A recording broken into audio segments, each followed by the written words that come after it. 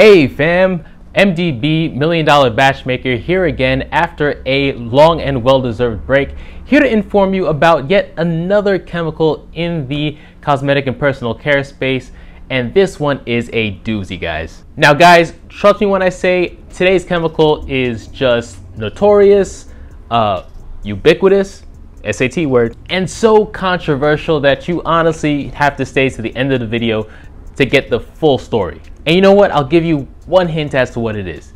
It is made from a combination of coconut oil and some mystery chemicals that I definitely will cover in this episode. Give up? Well, it is Cocamidopropyl Betaine, guys. That's right, the infamous CAPB, right? We're gonna cover what is it safe, and what's it used for, and maybe throw in some freebies just for your entertainment. Okay, stay tuned.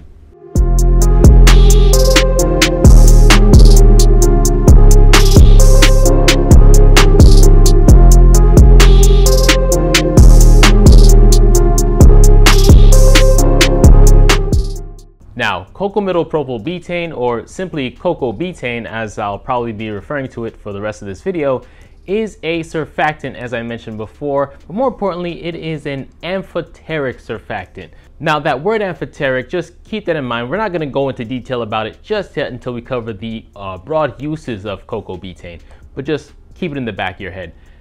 Right now, let's just take a gander at the full chemical name of Cocamidopropyl Betaine. Look at that thing.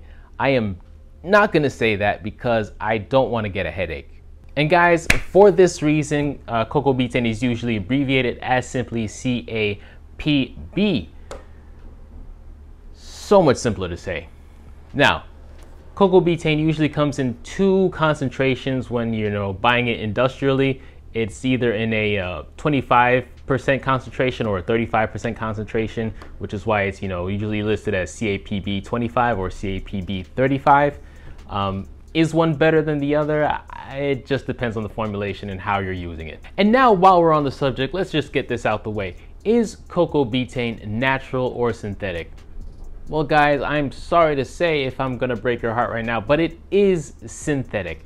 Let's just go into detail about how it's made for a second. First, coconut oil is reacted with dimethylaminopropylamine, and then the resulting mixture is carboxylated. And the result is a surfactant that is, yes, synthetic, but also very mild, has amazing foaming properties, just truly amazing. It's versatile, so it works with other ingredients very well. It is, it works along a large pH range, so that's amazing for a soap, which is why this chemical is just so popular. Now, a quick side note about Coco-Betaine's popularity. You have to understand that Coco-Betaine is not only used in personal care and cosmetics, it's also used, for household products. Some people have those fruit washes. Don't be surprised if that has, a combination of both Coco-Betaine and some kind of acids such as vinegar.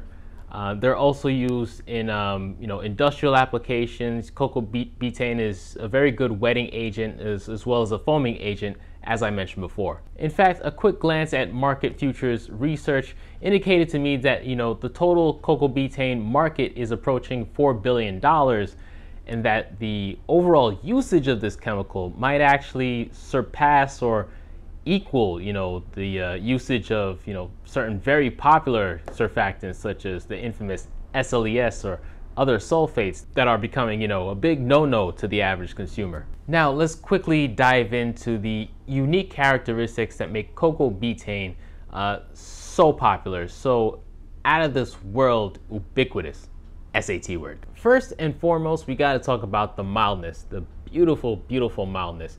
If I'm holding some, Coco-Betaine, liquid Coco-Betaine in my hand, it really doesn't cause irritation for a long time. Not as much irritation as you'd expect from, say, sodium lauryl sulfate, any of the sulfates, in fact. The product is simply far milder and gentler on the skin. This, of course, will depend on the concentration that you're using in your formulation. I believe the FDA and the EU recommend anywhere from 1 to 10% Coco-Betaine in any formulation.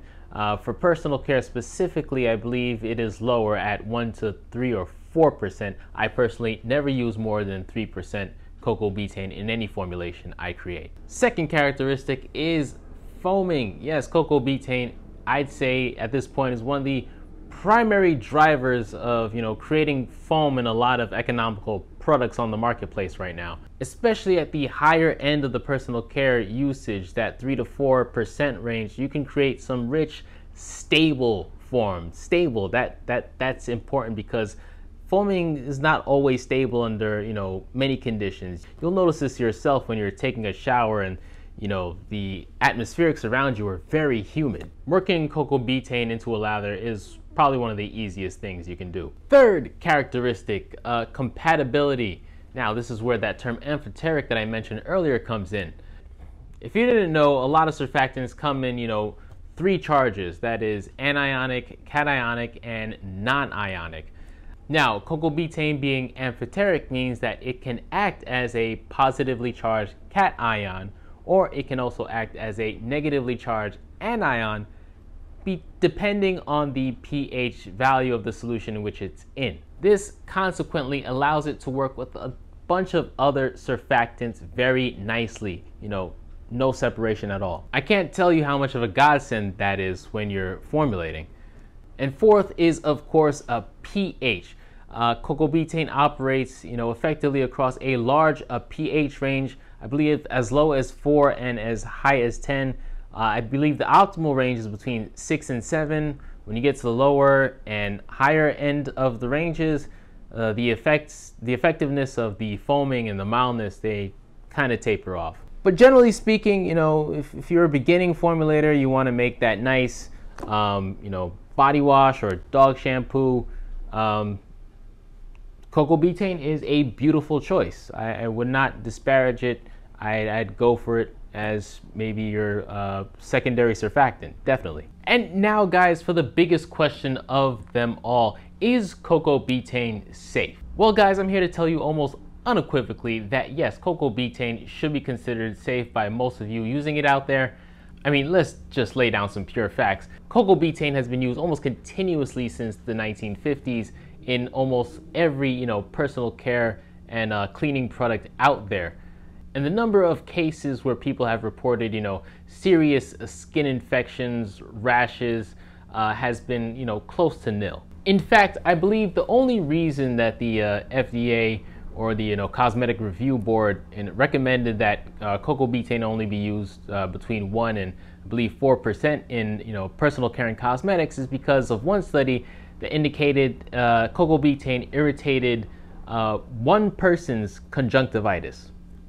One person. And if you watch this channel, you know that the chances that a chemical or an essential oil, natural or synthetic, will irritate someone's skin. There are nearly 8 billion people on the planet. The chance it will irritate someone's skin or give someone an allergic reaction is pretty high. That being said, if you suspect Coco-Betaine or any surfactant or strange chemical is giving you any kind of skin reactions, any lesions, anything like that, I would suggest you stop using the product, consult your local physician to get a proper diagnostic workup. Always take care of your health first. Anyway, guys, this has been another beautiful episode of $1 Million Batch Maker. I hope I've informed you well enough to know everything you need to know about Cocamidopropyl Betaine.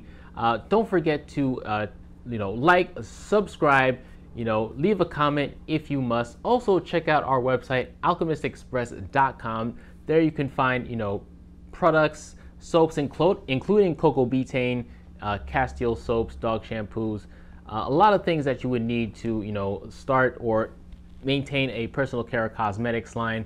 We also have courses on how to, approach e-commerce in the personal care and cosmetics space, how to find manufacturers, everything it's a cosmetics incubator in my opinion. Once again, guys, I really hope you had a wonderful time, and just remember, keep formulating.